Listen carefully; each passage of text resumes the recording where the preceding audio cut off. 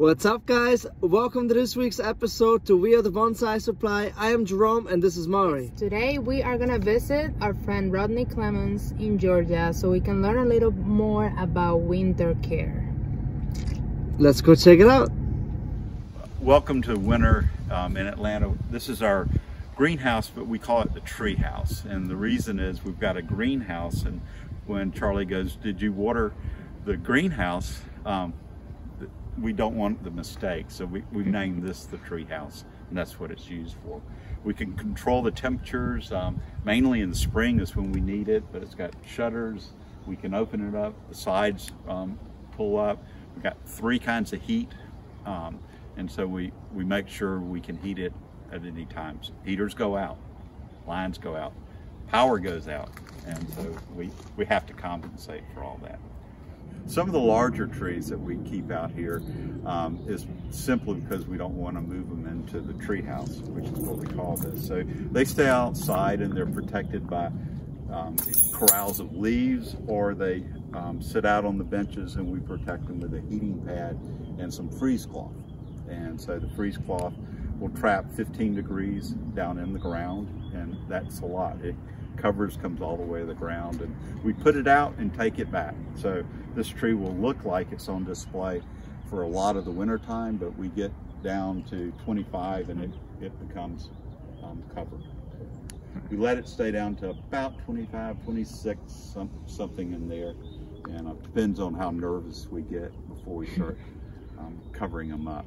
But this is a good way to do it. This tree here has been kept just insulated this way for winter since 1975, and it's worked perfectly. And this is a pond cypress from Naples, so it's a tough tree, Atlanta to Naples. How often do you water it, or do you still water it when it's protected with the leaves? You know, it's that same question people ask you, how often do you water your bonsai? And it's when it needs it. And so most of the winter time, we might water this or check it once a week, once every few days. Then it starts in spring, it starts drinking a lot of water. Where in the summertime, it gets watered twice a day. And so, it's a lot less in the wintertime because it's basically, it's gone to sleep. And so we don't really have to worry about it drinking too much water. Plus, in this area, we get a lot of rain in the wintertime, just steady. And so, you know, we usually average about 6 to 8 inches in January, and it's kind of nice until you get to, say, April, May. May is one of our dry months. This is kind of interesting because it's a large wisteria, and this has a dark purple flower, and it will have hundreds of flowers on it when it blooms. And it always blooms nicely, and the buds come out, the flowers start moving, and we get a freeze. And so this really shows off about once every 3 to 5 years. And it's another one we have to move with. We've got a Japanese tractor, so it understands bonsai, but this one doesn't come in.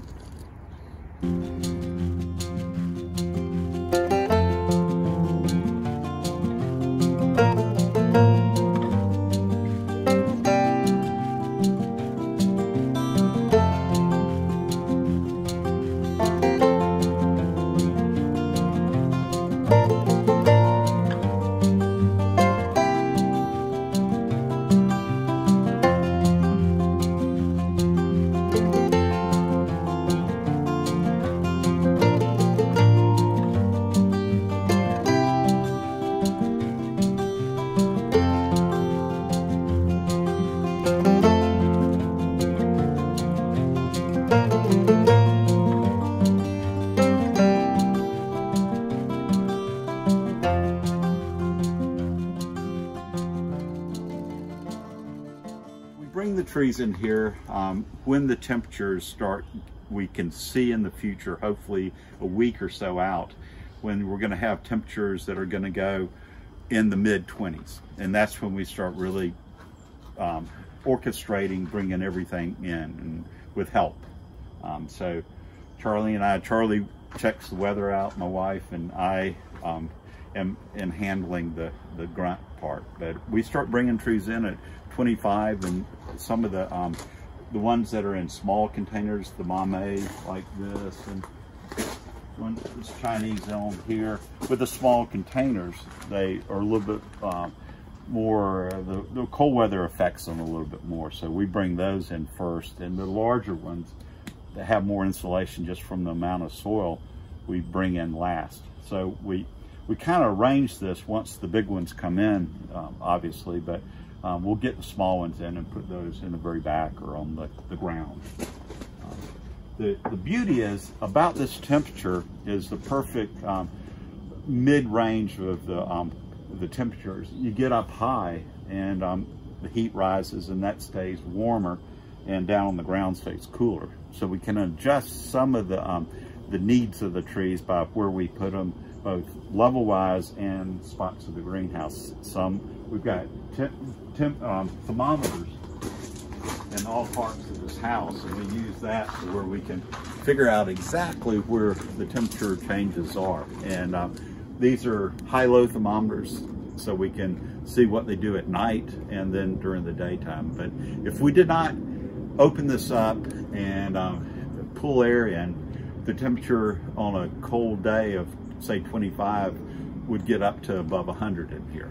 And so we're always constantly ventilating. So we've got doors that open, the front shutters, and again, these sidewalls that come up. And then of course the back fan, which can pull everything through pretty quickly. So everything's set on thermostats, so they come on at different times. The thermostat for this is me, and so I get out and hand crank it. And a lot of that's just because of power, the loss of electricity. I want to be able to still cool the place down. So we can do it both manually and mechanically. The greenhouse where we keep our tropicals, of course, during the winter time. In the summer, there's too much shade here, so we have to wait till the winter when the leaves come off, and then we can move the tropicals in here.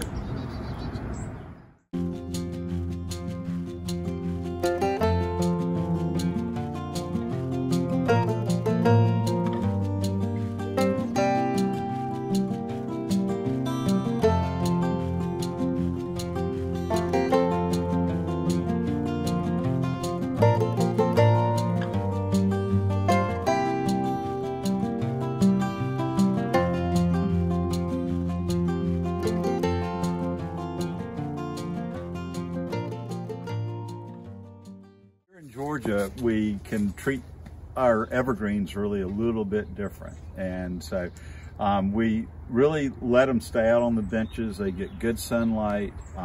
During most of the winter time, we put them down on the ground when we get into low 20s, and if we get lower than that, then we cover with freeze cloth, or we do something a little different. It depends on the quality of the tree, the expense, and all that.